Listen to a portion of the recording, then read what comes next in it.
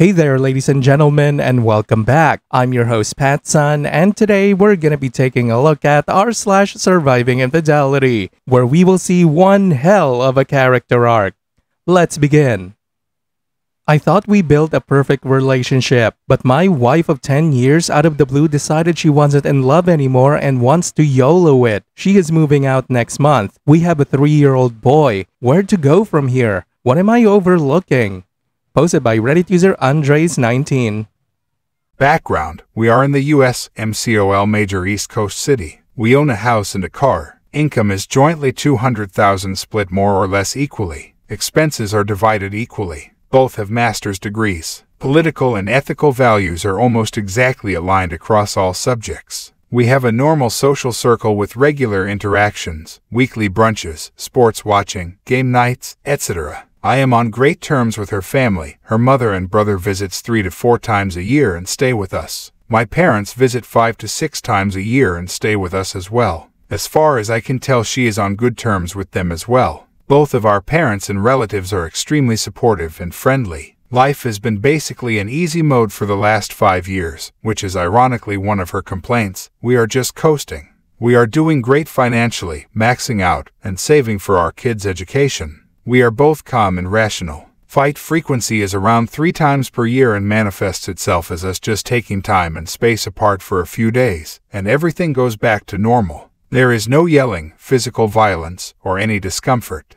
It's more of an I need some space to myself right now. Last month, my wife announced she is leaving next month. This came as a complete shock to me. At first I thought it was a joke, then an attempt to get me to do something, then the realization she was serious. I have attempted everything I can think of to find an avenue of moving forward together, but all has fallen on deaf ears. I offered counseling, taking time apart, seeing other people romantically, a period of focusing on treating each other with special care and affection, etc. Everything has been dismissed without any thought. Furthermore, I'm not getting a further explanation other than, I'm not in love anymore. Okay, now admittedly, the intensity of the romantic feelings has declined, but I thought this was just the natural cycle of being married. Intense romantic attraction over time transforms into something more stable with age. A form of love where companionship, friendship, non-physical affection take an increasingly more prominent role as the relationship ages, and I was okay with it. Until very recently, we still had a healthy sexual life, about 10 times per week. I find her attractive, and it came as a complete shock when she announced seemingly out of nowhere that she wasn't sexually attracted to me anymore. We had disagreements in the past about the sex frequency and settled on 2.5 hours per week whenever possible of sexy time devoted entirely to us. At some point, she started making jokes about how my sexual drive is supposed to slow down at this point and maybe I should find a younger woman to satisfy me. I thought this was just playful banter. It is my personal belief that a good relationship is based on the quality of the experiences people have together. Earlier in the relationship, we traveled all across the world, taking a month of vacation per year to exotic places. We ran marathons together, played video games together, cooked together, did yoga together, etc. The nature of our experiences together was always overwhelmingly positive. When we decided to have kids, we came to an agreement that we'd stay together no matter what until they were 18. This is part of the reason I feel betrayed now. I realize it's a stupid thing to agree to, but it made sense at the time. Since she got pregnant, everything changed. Our relationship didn't just take second priority, it fell out of the top 10. Work, childcare, her personal hobbies, her extended family all of a sudden became more important. I was cognizant of this change and tried to implement special time for us alone together, but was met with lukewarm responses at best. She was dragging her feet on everything, making it seem that usual things, like attending a friend's wedding, was all of a sudden a great favor she was doing for everyone. I tried my best to suggest things for us to do together, but increasingly got rejected more and more. Fine, I thought this was just a phase. We'll tough it out and recapture the magic as our kid gets older. I should say that she has been acting depressed, not enjoying life, complaining about work more and more. One complaint she had since our child was born was lack of support in childcare. In the first 2 years, our child preferred the company of his mother. I thought this was normal and understandable. We tried multiple times for me to give him baths, get him dressed, but he would always start crying and ask for his mother. Since he turned 3, he increasingly wants to spend time with me more and more. So while asking for more help, my wife refused offers from me to make school lunches, get him dressed for school, and walk him to school and back. I'm lost on how to proceed. Goal 1. Discover and work towards a future in which we stay together as a family. Goal 2. If Goal 1 is not possible, work towards the best possible future for our kid. I would bet real money that this woman has been having an affair for a considerable amount of time now, and her affair partner is crumbing her that they will be together after she destroys her family. OP, she checked out long ago. Maybe it's new and out of the blue for you, but to her it was just another Tuesday. If you start to dig a little bit, I'm sure you'll find something. Good luck with that, but keep us updated though. And now for today's second story. 1-year anniversary of D-Day. My wife replaced me with a coworker. Nearly 7 years marriage, together for over 10 years. Posted by Reddit user NDIrishlad69.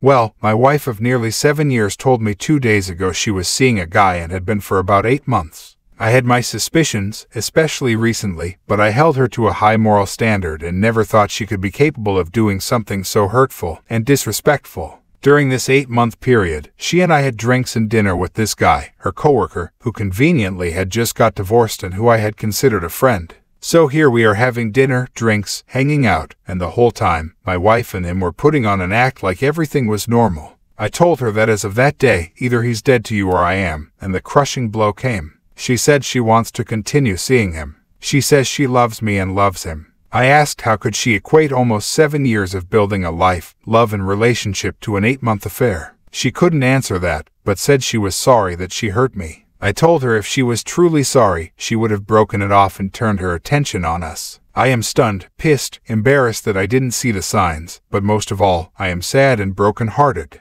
I'm not going to beg to have her back. I have accepted my fate and will move on. If those of you who have gone through this have any advice, I appreciate it and thank you for taking time to read my story. Update 1.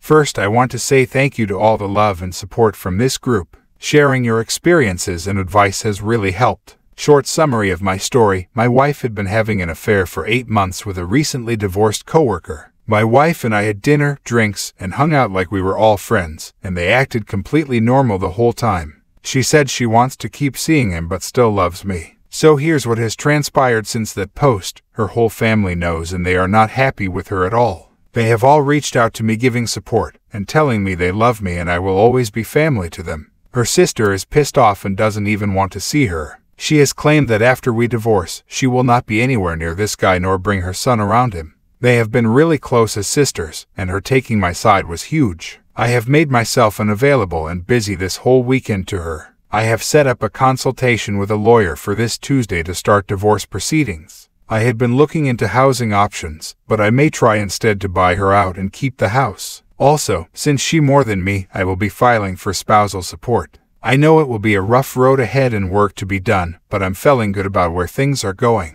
I think some folks has asked whether we have kids. We don't, but we do have a dog who will be coming with me since I did all the work to raise and train her. So way less complicated, and no reason for her to contact me after the divorce is done. I couldn't have gotten through these first few days without all of you on here, for that I am eternally grateful. I plan to pay it forward by sharing my story in the future once I have healed and help others as you have helped me. Much love, Survivor fam. I will update as things progress. Update 2. So for those of that have been following along, my wife confessed on May 23rd of having an 8-month-long affair with her coworker. Even after confessing, she still professed her love for him and wanted to continue seeing him. So my response was to retain an attorney for $5,000 and file for divorce. I will also be nailing her ass for alimony payments as well. Strangely enough, right after I filed, she suddenly had an epiphany and came running back to me, wanting to make things better and work on our relationship. I told her I would think about it, but I wasn't sure. The only reason I gave her that response is because I want to keep her in good standing while I'm still processing this divorce, but let it be known that the divorce is happening. There's no going back. It's a final decision for me. She doesn't know that I filed for divorce, and I plan on keeping that way just so I can keep it amicable until we can get the house sold. But she's going to get served around September 1st and then all hell is going to break loose. But it doesn't really matter to me. I've made my decision. I plan to move on with my life, and I suggest anybody else who's been in the situation do the same. I will keep you posted as more progress happens. Update 3.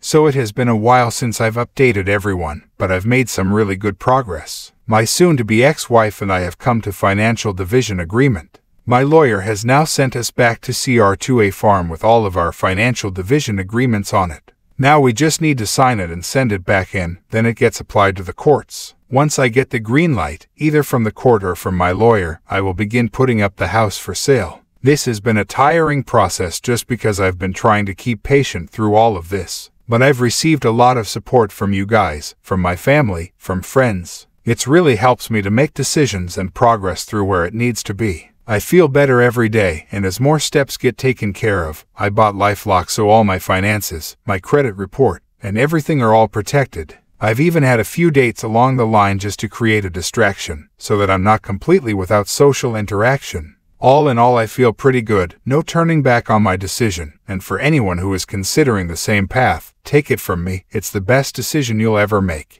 I know it's not an easy one, but you have to stop and think about what's best for you, and what's best for you going forward in your life. I will try to send an update once the agreement has been signed and once we start moving forward with getting the house for sale. Thank you to everyone who's giving me the support on here and who's been following. I'm sorry it took a while to get the updates, but I wanted to hit a major benchmark before I did so. And now, for OP's update 1 year later.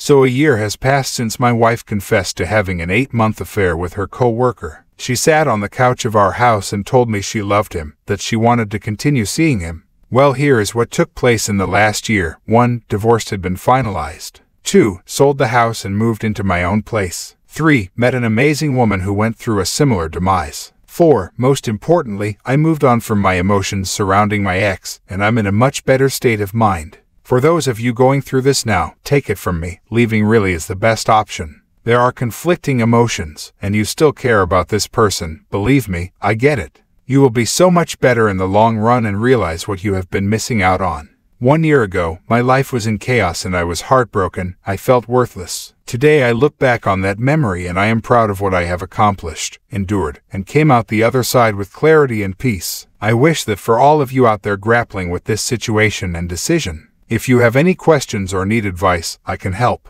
Thank you for reading this and I hope this insight helps some of you.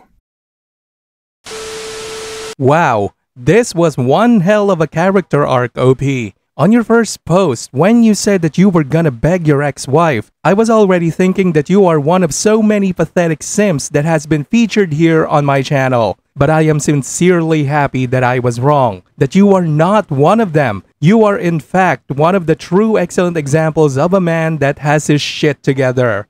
A man that has a spine. Well done, my friend. May God bless you. Viewer support is the best way for me to remain independent and continue bringing you these daily videos, which will always be here on my channels for you to watch absolutely free. So please consider subscribing to me on Rumble and on YouTube. Both will be linked in the description box down below. Thanks for listening, everyone. If you even somewhat enjoyed today's story, make sure to give this video a thumbs up, and if you really like it, consider subscribing to PattSun to never miss a future upload. Stay strong.